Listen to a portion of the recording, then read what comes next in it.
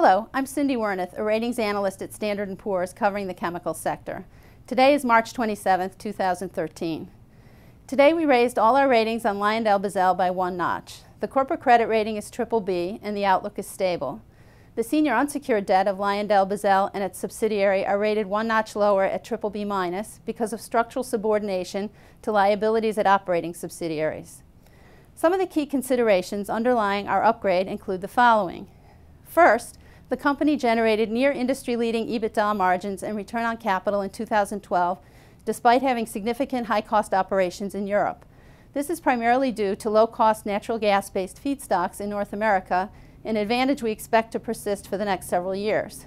During that time, we expect debottlenecking and capacity expansions at existing operations to generate additional earnings and cash flow, helping to offset the impact of more competitive global market conditions when substantial announced North American capacity additions come online toward the end of this decade. Second, our concerns regarding ownership by investors that have a track record of very aggressive financial policies have diminished as they reduce their shareholdings and their representation on the supervisory board declines.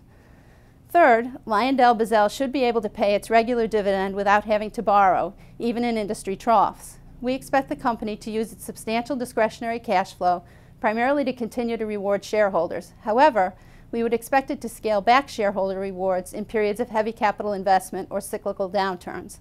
Leverage could increase somewhat from current very low levels, but should remain moderate. Finally, because of industry cyclicality, we expect the company to continue its practice of maintaining strong liquidity. For more information, see our research update on LyondellBasell published today. Thank you.